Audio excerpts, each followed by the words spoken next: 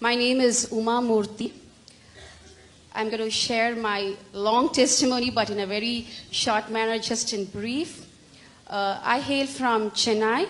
I was born and brought up in a very orthodox Hindu Brahmin family. And the way the Lord touched me was very different and very miraculous. I was born as the last daughter among the 4 daughters in my family. Least but not the, the Lord chose me. I don't know why. I used to wonder, why Lord? Why me? Because all my other sisters are much more better. But the Lord said, I choose the foolish things of this world to put to shame the wise.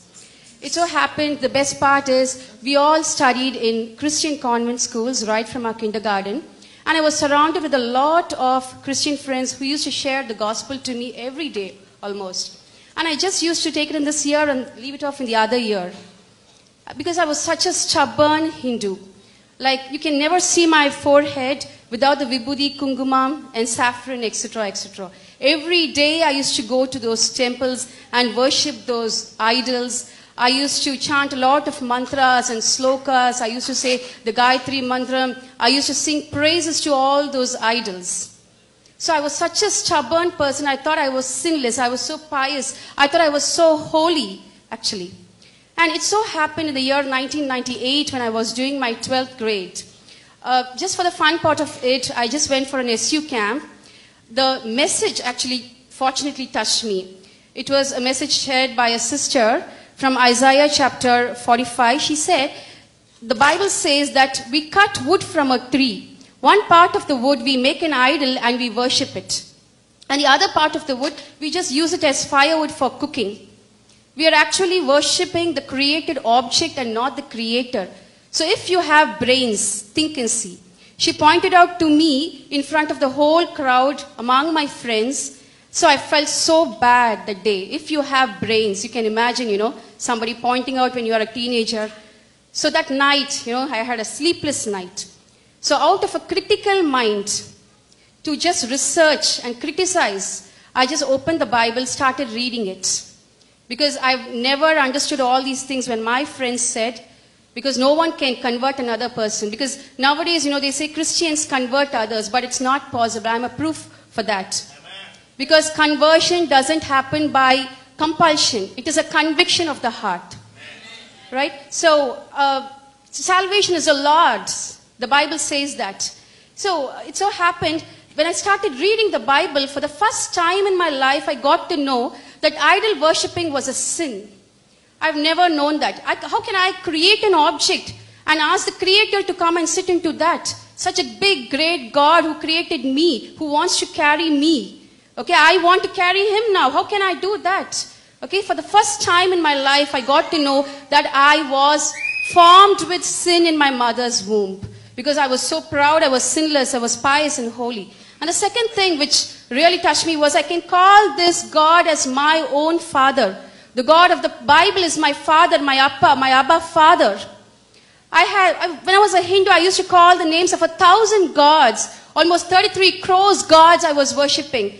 But no God did I have a personal relationship like how I have with my Jesus. I got to know only this Jesus wants me to have a personal relationship with me. No other God can do that. And above all, I had a surprising news that I can worship this God however I am, wherever I am, in whichever form I am, like whether I am clean or not physically.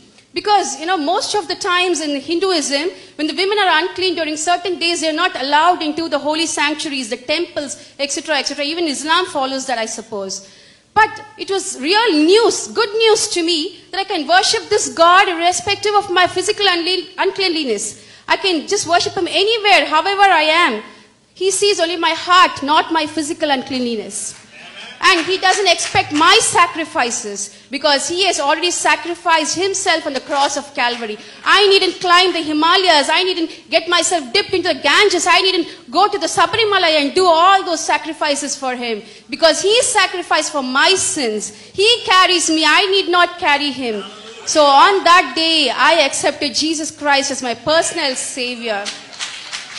And the Lord spoke to me from 2 Corinthians 5:17. that if any of you is in Christ, he is a new creation. The old is gone and everything has become new. So that day when the Lord spoke to me, I'm again stressing this. Nobody told me to take baptism.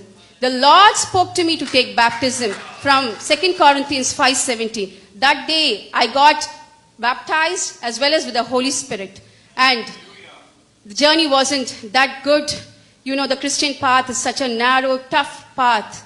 Of course, a lot of persecutions, a lot of tribulations, a lot of cries. You know, most of the days my restrooms were my prayer rooms. It was so tough, the journey. Again, long story made short.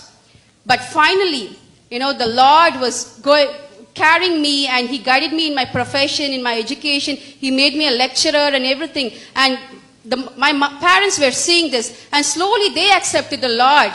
And they started praying for my marriage. And I was so stubborn, I will get married only to a born-again believer. And according to my parents' wish to get me married to a Brahmin convert, according to their heart's desires, the Lord fulfilled their heart's desires too. And God has given me a good husband, good children. He's given me everything. Of course, there is problems this side and that side and everywhere. But you know, the Lord is holding me. He's guiding me. He's besides me. Okay, I can never be put to shame anywhere, because wherever I was put to shame, he honored me. He's never let me down anywhere. He's been so faithful, so good, a God of faithful promises he is. As for me and my household, we will worship the Lord. Amen. All glory to Jesus.